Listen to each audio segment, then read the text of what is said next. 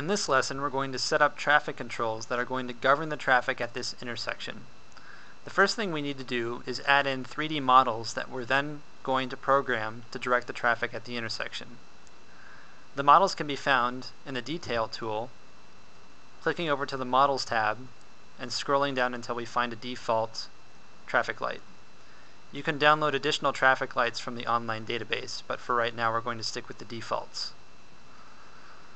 Because this file was set up using a default location setting, the traffic is set up for left-hand driving, so I'm going to really quickly maneuver these lights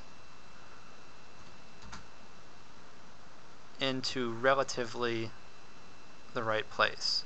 The hotkey for moving around objects in 3D space is Shift and Control.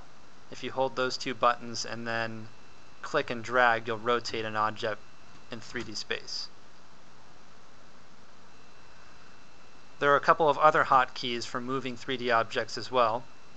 If you hold Alt and Shift and then drag, you'll see two arrows that will allow you to move your object up and down on the Z-axis, and just holding Control will allow you to move it along the XY axis.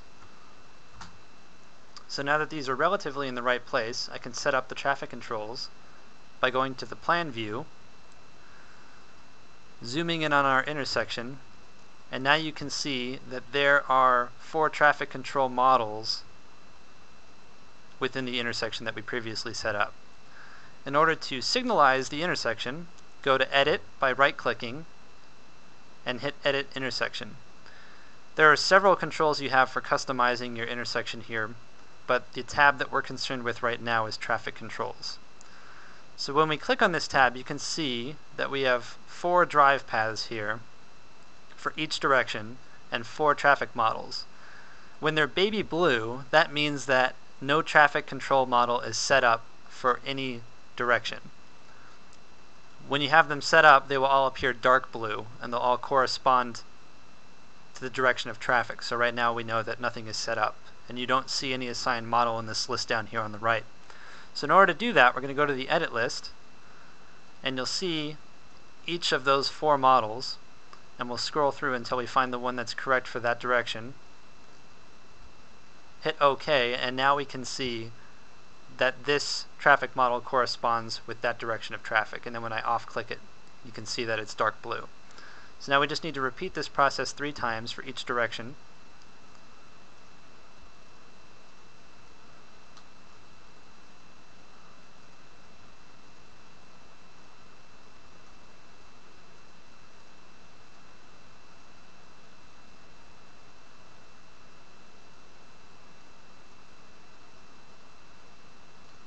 And now our intersection is completely signalized. Up on the top right, you can see the default signal timings: green 10 seconds, yellow 3, red 2, and you can customize any of these in the Signal Phases tab here to account for arrows and other signal phases.